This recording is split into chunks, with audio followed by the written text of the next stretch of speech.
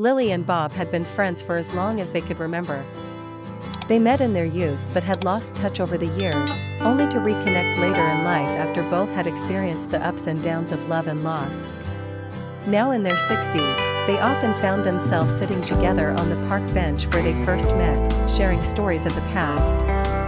One day, as the sun set and painted the sky in shades of pink and orange, Bob turned to Lily and said, "I never thought I'd feel this way again, but being with you makes me realize that love doesn't have an expiration date." Lily smiled warmly, her heart fluttering like it hadn't in years. "I feel the same, Bob.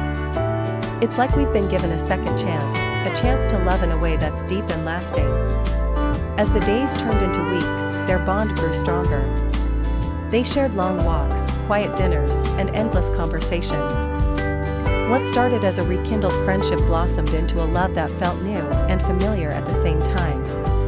In each other, they found not just a companion, but a partner, someone who understood the beauty and fragility of life. Their love was simple, steady, and profoundly comforting, proof that even in the later years of life, the heart still has the capacity to fall in love all over again.